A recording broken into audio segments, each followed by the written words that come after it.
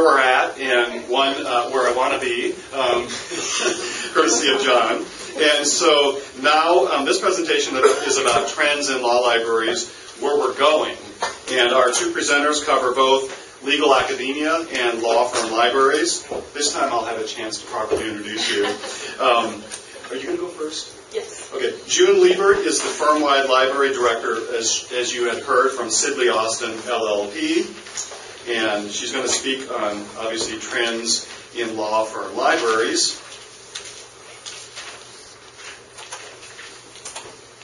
And she formerly was library director and assistant professor of law at John Marshall Law School, also in Chicago. And June also was director of Internet Initiatives at the University of Texas Law Library, amongst her prior jobs. She's won the Kenneth J. Hirsch Distinguished Service Award from the IIL Computing Services SIS and has been a CSSIS board member and then president as well. So June will be the first one to speak, and then she'll be followed up by Kincaid Brown, Assistant Director and Head of Scholarly Publishing and Electronic Services at the University of Michigan Law Library. Kincaid's library degree and JD degree are both from the University of Michigan, and Kincaid is responsible for the library's website, management system, electronic resources management, electronic service, oversees the acquisitions and cataloging services unit, and coordinates with the law school IT department. He's the vice chair of the IIL Computer Services SIS and has been on its executive board and has chaired the Communications Committee and also the Emerging Technologies Subcommittee of CSSIS. He's also been heavily involved in the Cool Tools Cafe at the annual AALL conferences, and he's been at his alma mater since 1998. And following June, he will obviously speak on trends in academic law libraries. Take it away, June.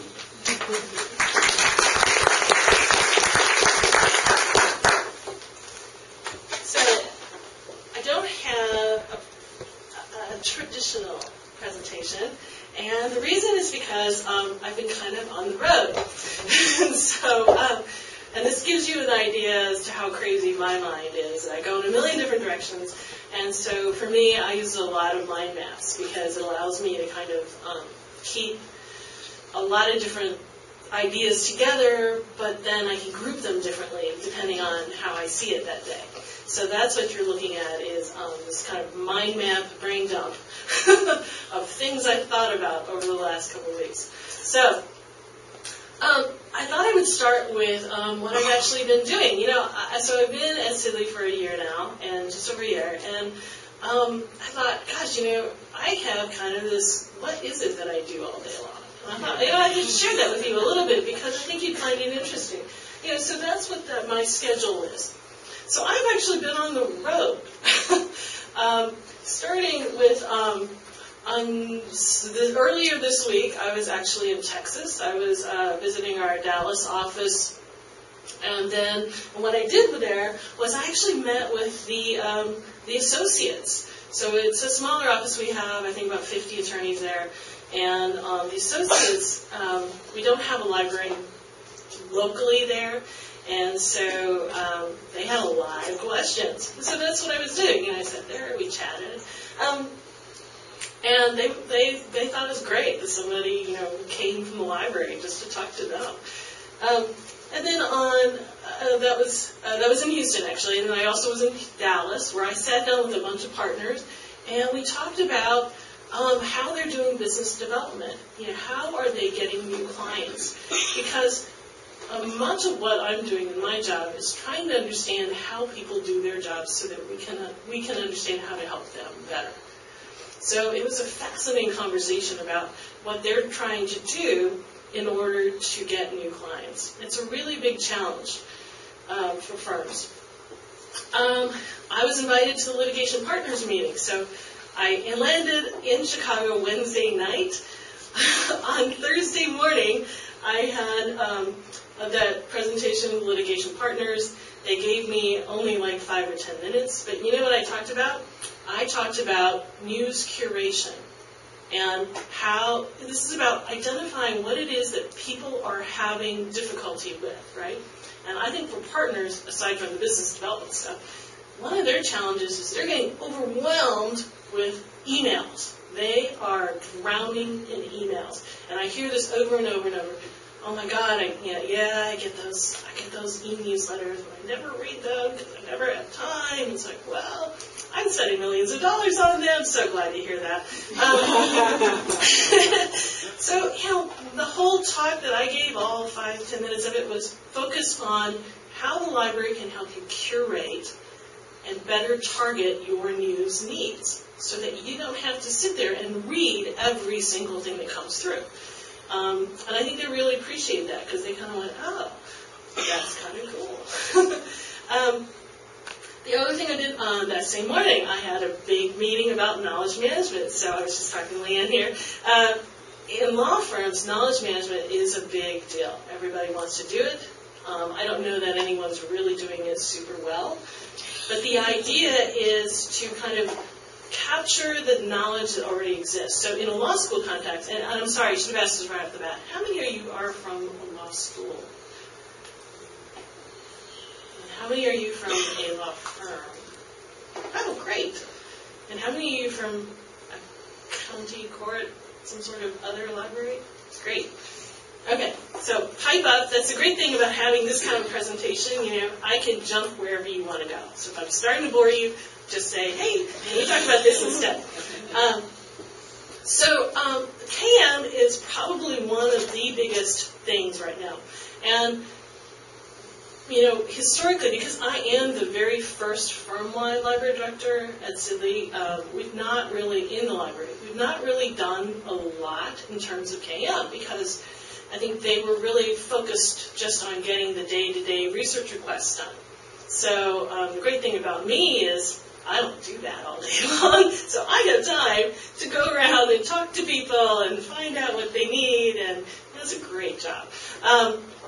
So part of what I'm doing is kind of talking to people, and KM is one of those ideas that, can you capture what it is that's in everyone's heads and share it with other people easily in order to save time. This is all about efficiency in the end. So imagine in a law school context, and I tried this out on some of my law school friends and they kind of rolled their eyes, but in a law school context, if you've got a professor who's amazing, an amazing teacher, he's 80 years old, he's about to retire, what have you done to capture what he knows? What makes him an amazing teacher? Have we ever asked that? And what about what he learned putting together his syllabus or his quizzes, his tests? Did we capture that? And then are we sharing that with the new person who just came in the door last year, who's trying to write, etc.? How are we doing that? In a law firm side, same thing. We've got an amazing litigator. I've got a great transactional guy on my floor. He's a former chair of the firm, teaches at the University of Chicago. I think right now he's flying out to Harvard to teach. What do we do to capture what's in his head? And what's great about him is he's really dedicated to sharing information. And so what he's done is he's taken some of his forms and he's actually taken the time to actually annotate them, to explain to people, this is why I did this. If you're in this situation, you need to do that. That's what we need. Now, the problem is, of course, nobody has time. In a firm, nobody has time. Nobody wants to make time. It's not a billable thing. So these are very big challenges that we have. IT, they're great. We have a very good IT group, but they're not really, they don't deal with the lawyers day to day. They don't really understand what the lawyers are doing. They're, again, worried about making sure that all the equipment is running and that we don't get hacked. Right? Those are their worries. They're not concerned about, can we get what's in this partner's head into the new associate's head. They're not concerned. So this is a great role for libraries, and this is why I'm involved in this meeting. And so that was my other meeting. And I got a plane and came here. Next week, I am actually going to our annual partners meeting. So there's one every year. Every partner in the firm globally comes, and we are actually, for the first time, the library is going to have a presence. We're going to have a table, and we are going to help people install research apps. But because of our lovely security problems, I can't just create a guide and have them, go to it. I have to actually create a sheet of paper. So we've done this thing where we've now created a sheet of paper. We're actually we put a QR code on it. And so we're just going to install a QR code reader. We're going to scan the sheet of paper, and we're going to give them all of these apps right there at the table. So these are the kinds of things that we're doing. The week after that, 2 weeks after that, I'm actually on an advisory board for a vendor. Not yours, Ben, sorry.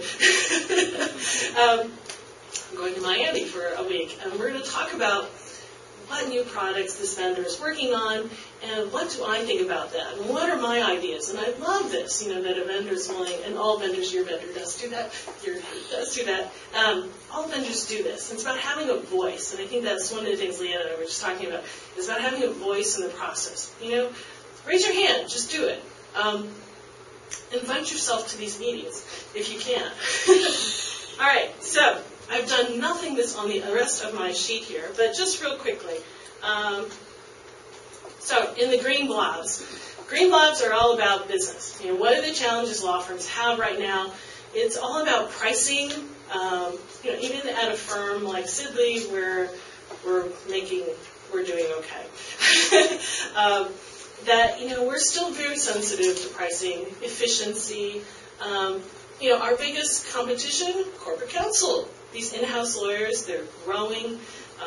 They're probably the biggest competition right now for law firms.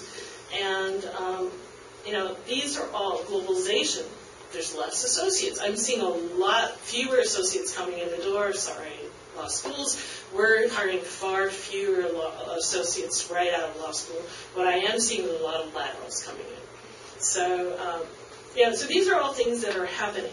Now, the challenges from a library perspective are, space. That's a big one. It's the second highest cost of any law firm, especially if you're in New York. And I will add, my library is in the basement. They call it the concourse. It's across from the indoor swimming pool. It's great. But that happened because of 9/11, because they were supposed to move into a new building. 9/11 happened. The building was no longer there, so they kind of got shoved back into the old building, and the only place left was the basement. So there's reason for that. But this is something that's really big. The lawyers only spend, most of the lawyers are not actually in their offices. They travel a lot. We do a lot of hoteling. So even when I travel, I can easily get an office like that wherever I'm going. They send me an email that tells me exactly where my office is, what my phone number is. When I walk in the door, no matter what city I'm in, my ID works. So they're used to that because the lawyers do this. They're constantly moving around. They're working virtually as a result. The library, we work very virtually as a team. This is a new skill that I think that, again, in a law school, unless you have multiple campuses, you don't really think about, because you're all in one place. But for us, it's a challenge, because I've got a lot of different libraries. I've got a bunch of people trying to provide one cohesive service across a lot of different time zones with a lot of different skill sets. So it's been interesting. Competitors. We have a lot of competitors in law firms, and I'll tell you, number one on that list is marketing. And they're good at selling themselves, right? This is what they do for a living. They're really good at it. And this is where I'm seeing law firm librarians are losing a lot of ground, because in that business intelligence field, for whatever reason, it's not billable. So there's been a real reluctance, I think, to take on that kind of work. But the problem is, this is the growth area, right? You get even one multi-million-dollar client out of whatever work that you just did, you are golden. I had a partner say that to me. He said, if you give me one of these kinds of things, I will pay for all your books next year. Okay. That's incentive. So, competitors, we have a lot of competitors. Everyone's just kind of trying to inch in, and it's about trying to figure out what it is that we are really good at that no one else can do. Business intelligence, to me, that's kind of a no-brainer. We should be doing that. Even on the law school side, my husband does this too. It's like he's always looking at what the competition is doing in law schools. It's always very interesting. And then finally, is the opportunity. Oh, measuring value, very, very hard. So are you taking that time? So you're doing all this great stuff. When do you stop and say, all right, are we being successful doing this? When I was in law school, one of the things that I did was I started putting together an annual report, and I thought, well, I could sit here and say, well, we answered 90,000 reference questions, but who really cares, right? Like, I put that number in, what does that really mean? It doesn't mean anything to the dean. The number that means something, though, is what has the effect been that we've had on the professor's ability to write. So, I was able to show, because we track everything that we did in the library, I was able to show that we actually worked on 89% of the published articles by the faculty that year. So, you have to find numbers that mean something, that show value. And then, finally, in the yellow lab here, we have a lot of opportunities. So I've talked about a lot of these already. Knowledge management is, again, big growth area. If you think about what is it that we're good at organizing stuff. Sometimes it's pieces of paper, but sometimes it's information that's in the air. We're good at organizing all of it. And not only can we organize it, but we can then get it back to people in a way that makes sense, because we know how people consume information. Same thing with big data. It's all about, I always think of librarians as people who are able to take anything, literally anything, and make sense of it by organizing it in ways that other people can understand. So if you use that kind of really broad explanation of what a library could be, that's pretty broad. You could do almost anything with that. So space management, this is a big deal in law firms again. We are getting less and less space. I guess my worry about the hologram is that we will all be stuck in a basement, and not just in any basement, but a basement in Wheeling, West Virginia. Nothing against West Virginia, but that's what's happening in law firms, because that square footage that even a librarian is sitting in is costing the firm a lot of money. And so if I can, it's scary. And actually, it kind of scared me a little as you were talking, John, because I thought, oh my God, then we'll be in Siberia next, But hey, there'll be a hologram of me in the meeting.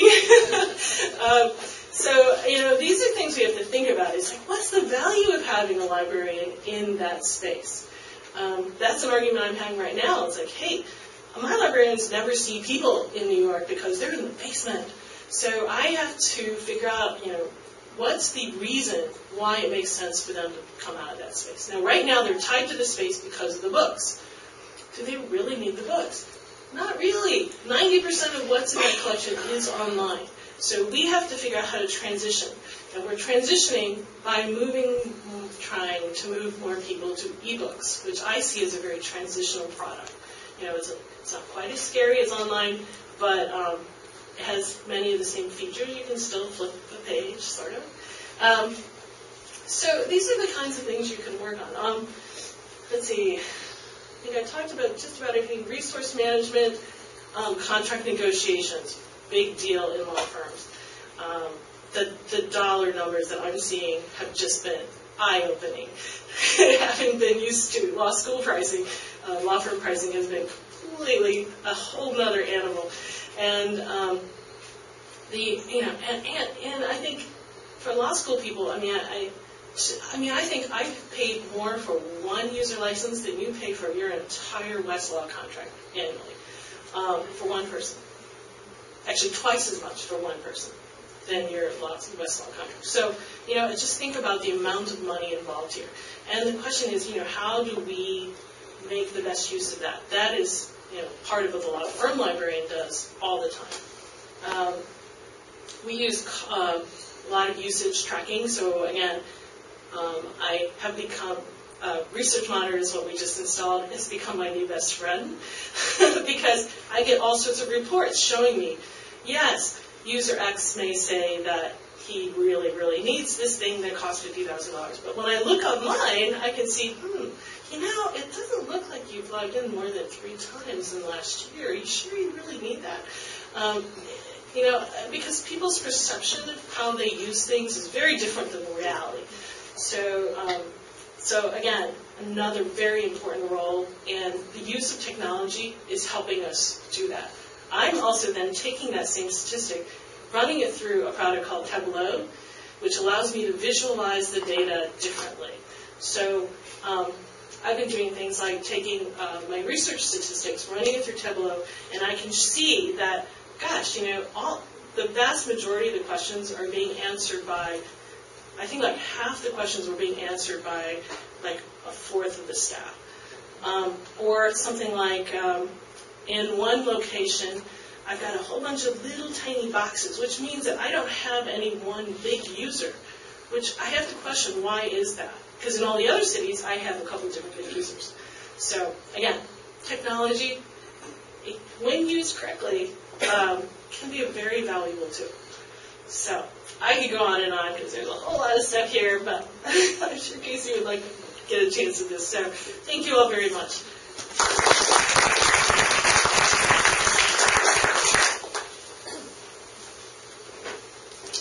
So I'm going to rock it old school and not have slides at all. And so I'm also going to technology is going to be part of what I'm talking about, but I'm also going to talk more broadly than that. And so if you've been breathing or reading above the law over the last, half dozen years, you know that this is a time of great unhappiness with the legal education system. And so some of the unhappy folks are the students, because they've got lots of debt and there's fewer jobs out there. Many grads are unemployed and quoting the blues and saying, I've made a huge mistake. And firms are unhappy with graduate practical skill set. I always say kids, but they're adults. A lot of people are coming out of law schools without, a lot of practical skills with legal research, legal analysis, things of that nature. Clients won't pay anymore for new lawyers to work on projects. So this has gotten the ABA worried. Last year they revised a number of their standards dealing with law schools. So just to quote previously, students would receive substantial instruction in substantive law and legal skills, and now schools need to establish learning outcomes that include competency in those same areas. And so the people in the ed school call this outcomes-based education. So linking the curriculum to specific results that you want. And this allows for better assessment of the students and the progress that they're making, because you're measuring to specific outcomes. So this is affecting the law schools, obviously. There's fewer students going to law school now because there's fewer jobs. LSAT applications have gone down 34% from 2010 to 2014. So that's 34% fewer people paying tuition at law schools across the country. And so with fewer students, there's less money to go around. So budgets are being cut. The students that are in law school are panicked because of the debt, because of the fewer jobs. And then recently, there's a lot of news this last year about the lower bar passage rates. So the people that are going to law school aren't, being able to practice at the same percentage. And all of those things affect the holy grail of the U.S. News and World Report ranking. Okay, so law schools are reacting. They're trying to give more practical skills to the students. So new courses, revamped courses, new programs, new centers, more clinics. They're looking for new revenue lines. online courses, more graduate students, summer programs, and then there's some law schools that are lowering admission standards to keep the numbers the same. But that's gotten a lot of bad PR recently with the declining bar passage rate. And then obviously law schools are looking for cuts. You get the most by cutting staff, but so the staff, non-tenure track faculty, they got to keep their U.S. News ranking high, so the student to faculty ratio has to be the same. So it's the people that don't count toward the student to faculty ratio that are going.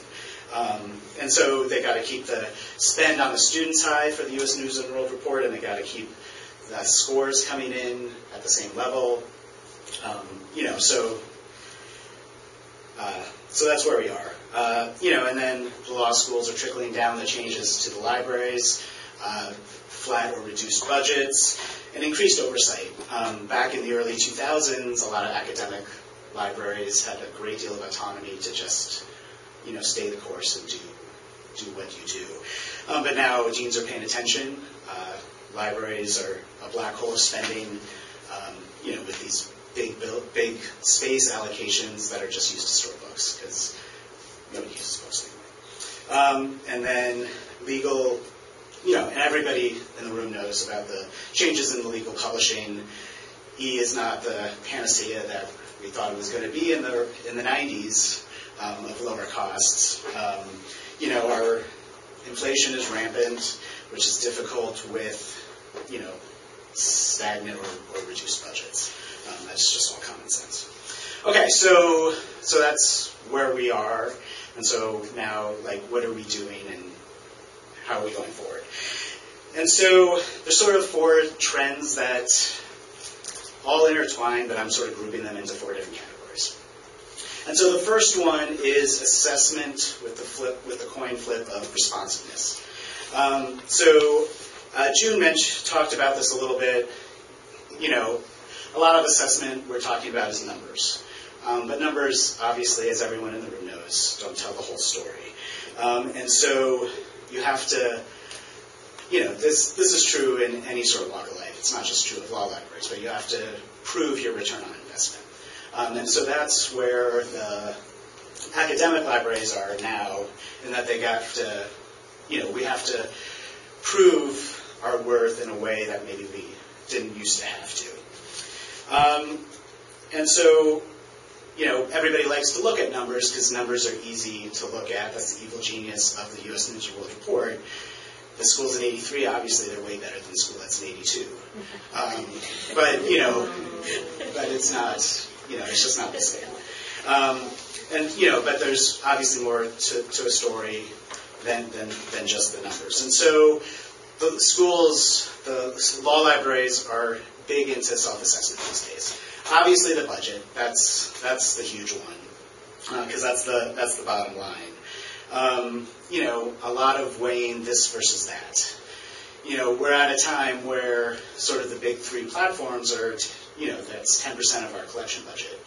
There's going to be, and maybe there already is, and I just haven't heard, but there's going to be an academic law library that says, well, we just can't support the big 3 anymore. We got to drop one. And so I'm not sure. It'll depend library to library which one that'll be, but it's got to happen sometime in the next 5 to 10 years, I would think, and probably sooner than that. There's a constant review of library staffing, technology, services, and procedures. What can we stop doing? What can we do more efficiently? Staff are retiring and resigning all the time. Do we need to replace that person doing that job? Do we need that body at all, or maybe we need that body to do something else? And then we need just greater efficiency of doing jobs because we just have fewer staff, period. This last year we just canceled tons and tons and tons of our loose leaves because we can't afford to have people file them anymore. And then, we're obviously always looking for new technology to do things we had been doing by hand, or that we, or new services that we want to do. And then there's a need, and so the flip side of assessment is responsiveness. And so obviously, the easy one is the collection. People request some things, so you want to give the people what they want, but you got to cancel something, to give them that. So it's paying attention to what the faculty and the students and the administration want. So the number one thing the students want at our library is quiet. Keep out the undergrads and the business students and other undesirables. And so if we do that, that helps us, okay? That helps our perception. And just the services that we provide, how do they want to provide it? Does anybody use webinars anymore? Or do they just want to chat and not come to the physical reference desk? And then a lot of libraries are trying to stay relevant in the larger law schools by taking on non-traditional library functions. So a lot of libraries are taking on the journals and law school publications. Yeah, that makes sense, especially now that a lot of these things are going to be e-only. And then a lot of libraries are taking on some student services, some facilities things. Our library is now the call center for the entire law school. And so it's staying relevant, being part of the team, and trying to always show your worth. So keeping on with the responsiveness, this is my trend number 2, and so that's new services and outreach. And I think of all services and outreach as sort of a continuum. Some things are more services with less outreach, and some things are more outreach with some service in it. And so one big thing that a lot of academic law libraries are doing, because it's relatively inexpensive, is some non-traditional student services. So things like therapy dogs, coffee, relaxation rooms, massages, things of that nature. The students, you got to keep the students happy, because that's the bottom line of the U.S. News and World Report ranking. They can't, you can't be having tons and tons of students transfer. So you want to, and the administration doesn't want to hear students complaining.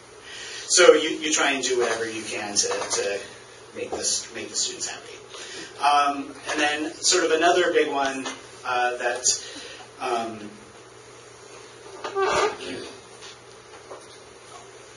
Brent talked about earlier is, content creation.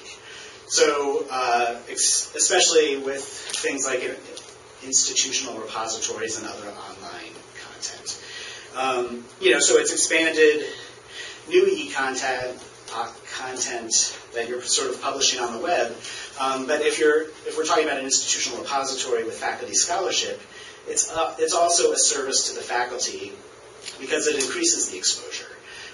Studies have shown that if things are open access, for every 2 sites a work gets, you get a third one if it's open access. And so that's good for the school, that's good for the faculty. Every month when they get those download reports from BE Press Digital Commons, that shows how much more how many more downloads they're getting in the IR than they ever used to get on SSRN. That's good PR for the library. Faculty bibliographies, I've heard of it. U of M has been doing a faculty bibliography for years and years and years, but many more libraries are now doing them too. Part of that is, again, it's good for faculty exposure, but also the ABA is always asking for lists of what your faculty has written. And believe it or not, faculty are not always so good at remembering the things that they've written. And so if we just do it on a continual basis, then we can lickety-split make that report to give to the dean, to give to the ABA, and everybody's happy. Digitization projects outside of sort of content creation in the sense of scanning. There's the Google Books Project. A lot of libraries are scanning rare books and special collections. And then there's sort of academic library sort of government partnerships, like Rutgers has a great digitization project of New Jersey state documents. That whenever I have to do New Jersey research, I always use. And then just a lot of something that a lot of academic law libraries are doing is sort of trying to fill the role of in some sort of technical training areas, because IT is being squeezed too. And so, especially with mobile tech, cloud computing, things of that nature, academic librarians are stepping in to provide training to the students. And just, there's been a lot of talk about embedded libriarians. Librarians are, participating in clinics and doctrinal courses, to try and give the research, to help with the analysis and the research and the practical skills. But for special events too, one of the big worries, as I mentioned before, is finding a job. And so something that we did last year was we embedded an OCI, on-campus interviewing. It's probably a different acronym anywhere, to help students find information about the firms and the attorneys that they're interviewing with. We didn't get that many takers, but I think it made them feel better to know that we were there if they had a question. So, just things of that nature. One other sort of service is the building as a service, space as a service. A lot of libraries, unlike the old days, have a little more space flexibility now because we have fewer staff, cancel a lot of things. We've got rid of a lot of print to rely on E. So many libraries don't have the space crunch that they used to, and so libraries are using the new space for different purposes. Some of that space is obviously going back to the larger law school for offices and classrooms, but then many libraries are using the space for sort of non-traditional library purposes, like cafes, group study rooms, collaboration tech rooms, so like places where students could self-serve and to tape themselves to practice for like moot courts and job interviews, things of that nature. One worship meditation space. One that I thought was really interesting is that SUNY Buffalo now has a passport acceptance facility in their law library, which apparently is really helpful to the students who need their picture taken for all sorts of IDs and visas and all sorts of things. And then sort of more on the sort of outreachy spectrum, social media, that's a promotion outreach thing, but it's a way to send out information too, remind everybody that you're there. Marketing specific things like posters and handouts, handing out the doodads, whenever they use the sticky notes with your logo on it. Oh, the library, yeah, they're nice people. That's why Lexis and Westlaw have been doing that, forever. Just because, to help you, oh yeah, I should look that up on Westlaw. Because there is a constant need to remind patrons not just what you can do for them, but what you've already done for them. We had our ABA accreditation review in 2014. And so on the library team, was interviewing this faculty member who's young, writes a lot, uses our services all the time. And she asked him, oh, so what do you think of the library? Well, I don't really use the library that much. Do you use Lexis, Westlaw, Hein Online? Oh, yeah, I use those. Do you use the faculty services or the phone page? That's our anachronistic name for the document delivery service. Oh, yeah, I use those all the time. I use them, every week. Oh, actually, I guess the library's great. They're doing a really nice job. But, he wasn't just going to come up with that, just, point blank. My third trend was talking about changing collection development issues. I'm going to skip over that one because I think that I'm running short of time. And I think everybody's talked. Not today, but there's a lot out there about that. And so the last thing I wanted to talk about was the library's involvement with providing students with practical skills, because that's, from the law firm perspective, that's sort of a big one. There's the revised standards from the ABA this year, an increased focus on professional skills, increased focus on legal analysis and reasoning, legal research, problem solving, and written and oral communication in a legal context. That's a quote. And an increased focus on assessment of student learning. Libraries have always participated in that. That's always been one of our big services and big focuses.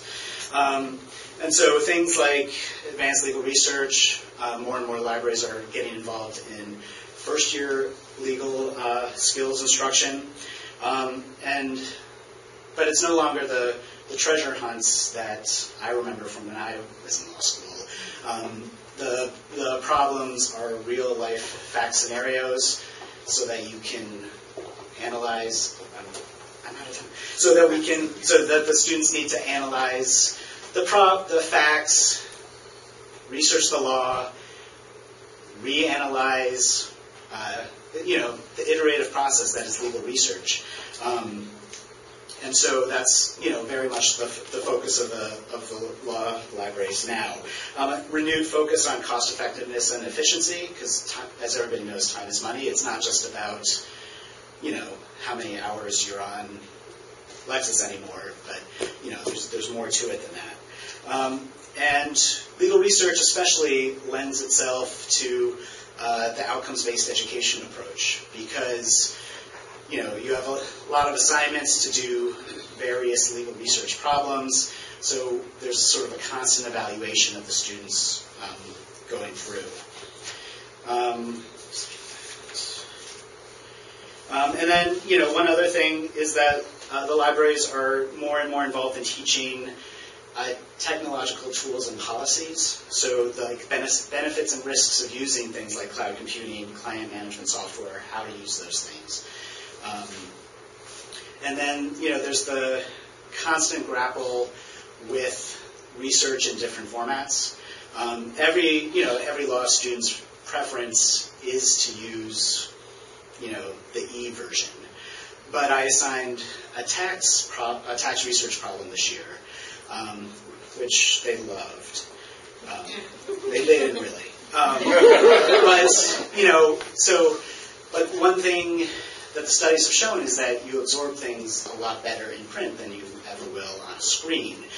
And with some of those tax code sections, as you all know, if you printed them out, they'd be like 60 pages. And so for my problem, everything was in section F, but there was like F1, 2, 3, 4, 5, 6. And so they found the stuff in 1, and they mostly found the stuff in 2. Some of them found the stuff in 4, but then section 6 was where the inflation adjustment provision was. And about half of them found that. And so that's the trick and the sort of the focus that we're working on these days, is because, print, when they go to the law firm, they're probably not going to use the print either. But it's about teaching them how to teach in an online environment, so that they don't miss the things that they're missing now. And so I guess that was sort of a whirlwind, lots of challenges, but I guess we'll open it up for questions now. Thank you, Jude and Casey. We have time for maybe 8 to 10 minutes of questions. Who wants to be the first one?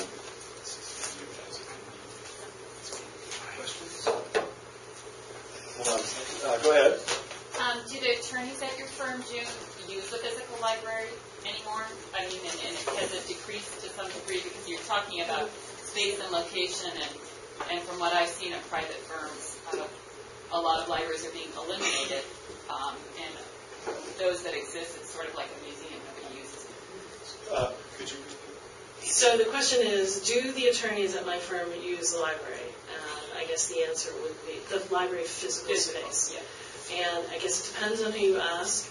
me personally, I've never really seen anybody in there, maybe a handful of times. And in fact, the one time I did see a guy sitting at a table, I actually stopped in my tracks and I went over to him and I said, so I'm just curious, he must have thought I was a psycho, because I forgot to introduce myself. I said, so I'm just curious, why are you sitting here? And he's like, well, it's because I need these books, and librarians told me, and you had these, and so I just came up here and looked. I was like, oh, that's great. And I'm looking at what he's looking at, and I was like, oh, well, this book, if you look at the date, it's 1980-something. I'm guessing there's something more recent online. And he's like, oh. And then the other one is like some sort of treatise. I'm like, oh, this one's from 1960. Might be a newer one. So, yes, I probably scared him to death. He'll never come back. But I guess my point is, I don't really see a lot of people using it. And what I've seen is, I think and what we'll probably do is we have a lot more space in our headquarters office. We have a lot of compact shelving, so I'm probably going to centralize the collection to that. So anything we have to keep, like old dictionaries, we have a big IP practice, we'll probably keep in that location. Anything else, the other locations, as my boss goes around renovating stuff, he keeps taking out the library. So the libraries are now literally in two of our locations now, just bookcases in the corners on every floor. So, I've completely given up on the idea of barcoding these things. We no longer track them. I mean, it's just, there's no point. There's just not any value. Again, it's about value add, right? Do I really need to know exactly where this book is? Probably not. Unless it's updated, and then I'm actually going back and saying, you've had this for a while. You realize there's a giant stack of updates back in the mailroom. You sure you're still practicing good luck?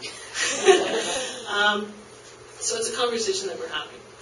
But no, I don't really see anybody. So that's why we're trying to find other, I'm sorry, I'm talking away, but that's why we're trying to find other uses for the space, right? I don't want to end up in Siberia. I think there's real value to having that librarian interaction, like I'm doing, talking to people one-on-one. There's a serendipity of somebody coming in and saying, hi, how are you doing? I send my librarians out to deliver results sometimes. It's like, hey, don't just let the book sit on the bookcase. Deliver the book in, personally and say, hey, I'm the librarian. How can I help you? Is there anything else you need? Is this all you needed? So where I am trying to get some traction, though, is, for example, collaborative space. So this is something I know law schools are doing, this idea of group work. The law firms are doing a lot of this. I'm seeing some of it go into other locations. I would love to host a big work group area in the library, because they're doing stuff that we know things about that we can help them with. IT doesn't want to support it. We can sort of serve that middle ground. Another librarian I know at another big firm with one of theirs, they put the library in a central hallway. Not a hallway, but like a really centralized location so that everybody had to walk through. And with that, they also started, the idea was, well, maybe we could pull in the IT help desk or, the whatever help desk and put everybody in that same space. You put the coffee machine there.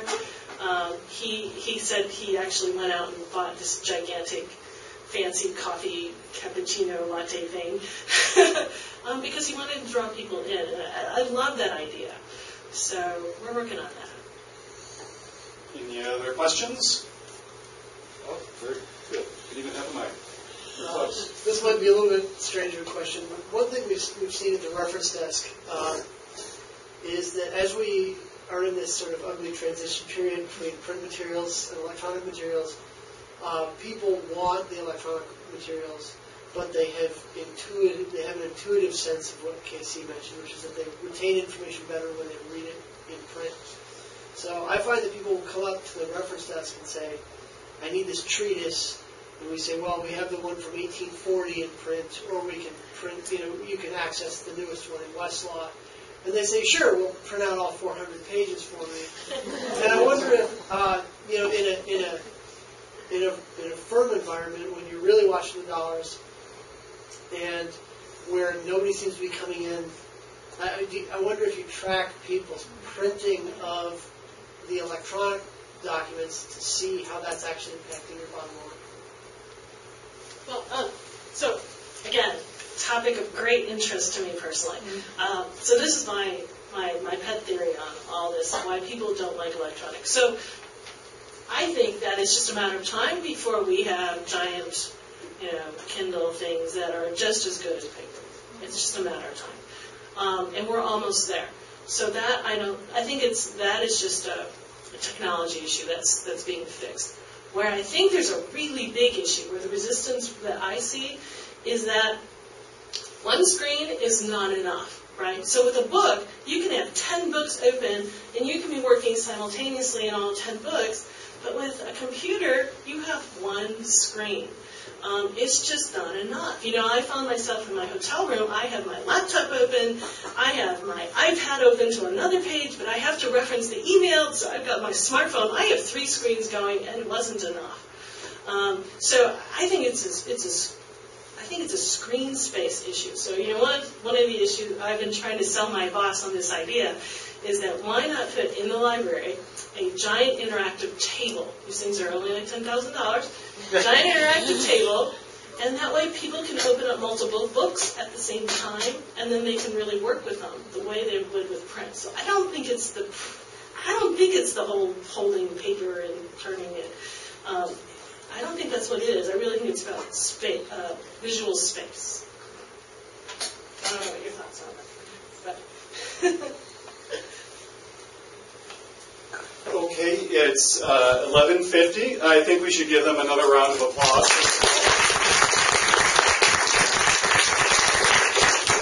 So we're going to break for lunch now. Hopefully by now the